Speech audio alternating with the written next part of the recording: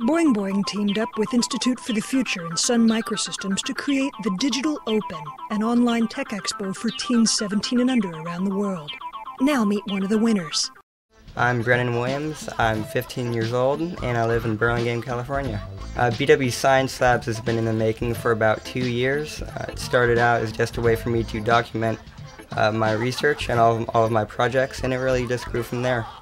Here I have a very old computer that I just bought from my friend for $5. And usually this would be useless, but the reason why I'm using it is because it'll make a brilliant server.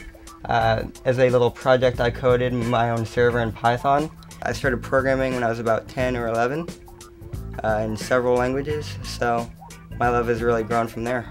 I use microcontrollers like the basic stamp, but now I'm more of a pickaxe programming kind of a guy.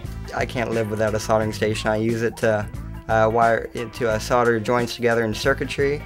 If I'm building a robot or just making LEDs blink, I need my soldering station. It's incredible to me that you can take bits of copper and silicone and plastic and put them together to simulate something that's autonomous, that can think for itself, that can interact with its environment.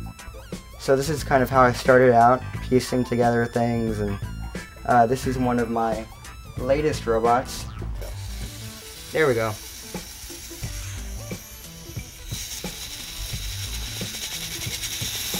One of the biggest problems with today's generation is that, one, we're not science literate, and we need our generation to be inspired more.